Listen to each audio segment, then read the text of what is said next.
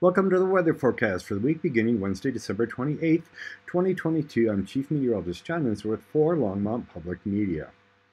Thursday, 29th, we have our first quarter moon in the evening sky. The skies should clear out after this system on Wednesday and should look very nice in the south.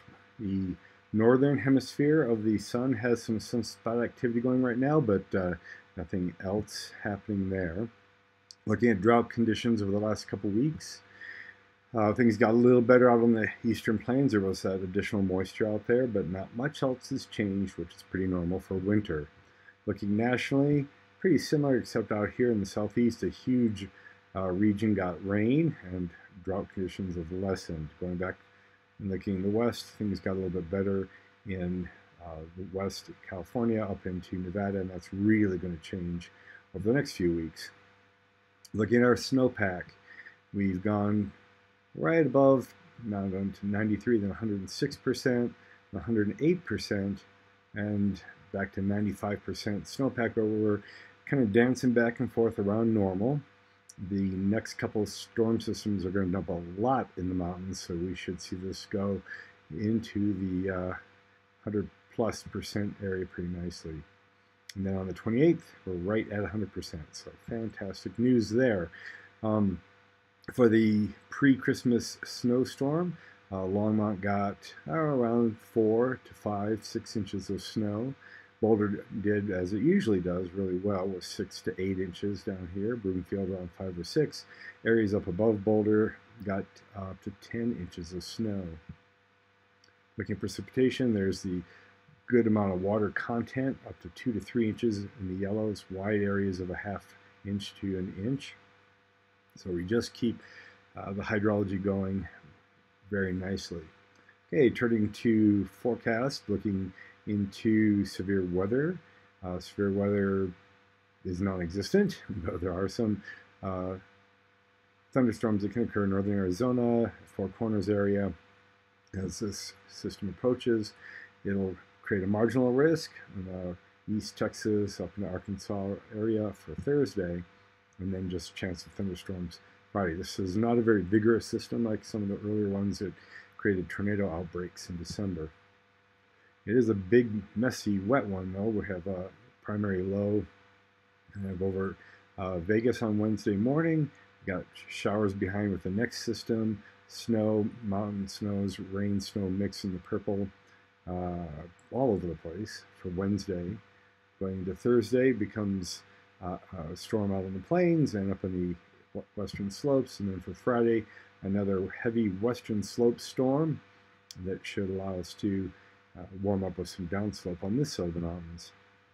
No organized fires going on in the whole west, no smoke issues at all. Over the next 10 days, our normal high temperature goes from 43 to 44. We are now starting to see a rise in the normal temperatures. We've hit the bottom. 17 up to 18 for normal. We've got Wednesday, Thursday storm here, very tight, very short duration system, like 12 hours or so of rain and snow. And then a little longer, drawn out event, January 1st, 2nd, maybe even lasting some effects into the 3rd. Looking at Tuesday into Wednesday's water vapor satellite imagery, we see a lot of moisture coming up from the tropics ahead of this low as it moves in. Tuesday, ahead of this system, we had downslope winds and ridging overhead. We had temperatures that were 20, even 30 degrees above normal on the eastern plains. It was pretty amazing there.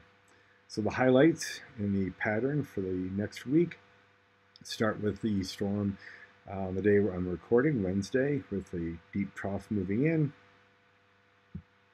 and snow, the surface low down here in the Oklahoma Panhandle. We have a ridge moving in over the weekend, and so very nice conditions. And then upper level low almost goes right over the top of Denver, Longmont on Thursday the 2nd. We have another system right behind it too. So a pretty active pattern setting up the east coast of the U.S. will be very dry and abnormally warm. Looking at this surface precipitation on the 2nd, we have a good 12, 18-hour period in which rain and snow are possible. So over the next 10 days, we see the initial storm system coming in, going up over the ridge in the east. The deep south component here, we'll get Texas and those storms going down there. The next storm system moves in. Here's January 1st, New Year, 2023.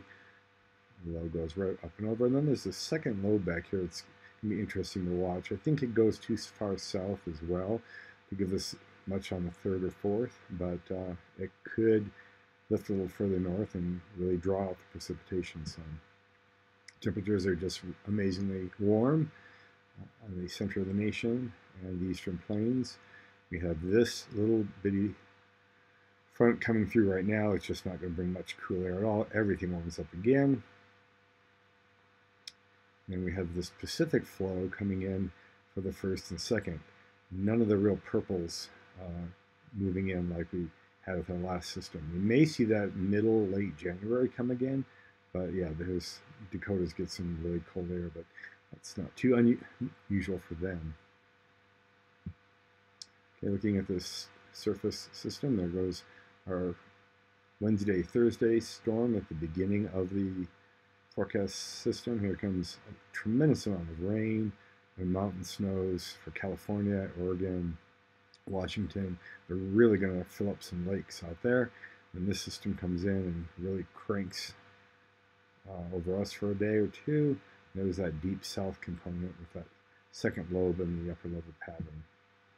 Over the next 5 days, we might see a 1/4 inch, 1/10 of an inch on the plains. There's areas Boulder to Denver that may see more of 3/4 of an inch, but some of that may come down as rain at the beginning. The models have been kind of crazy as to how much snow is going to hit. Right west of Denver and then up to Boulder, this model is giving local areas 5-6 inches. I just don't know about it though.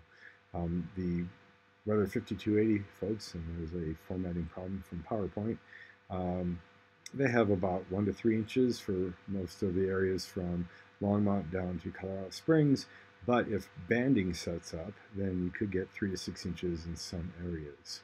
So just get this like training of precipitation. Mountains just do incredibly well. We can get 12, 18 inches down here, 24 to 36 inches near Silverton and Telluride. Fantastic mountain snows. Over the next 10 days, a lot of moisture. 1, 2, 3.5 inches of actual water content.